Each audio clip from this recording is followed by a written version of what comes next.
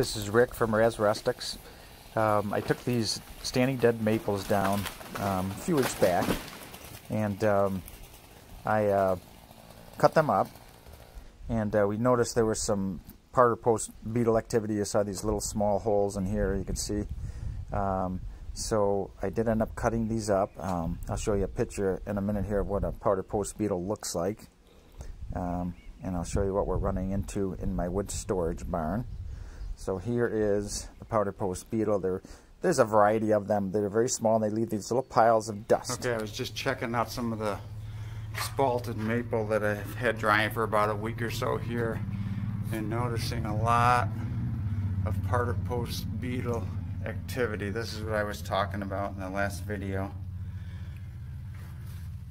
You can see how a lot of them have been active here.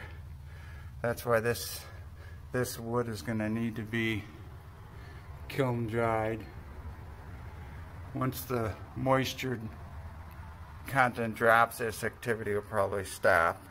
But to get rid of those bugs, we're going to have to kiln dry that.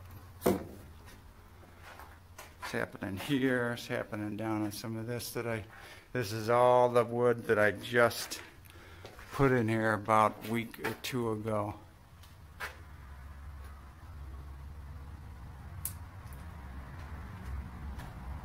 And we did notice the holes, the signs that they were in this wood.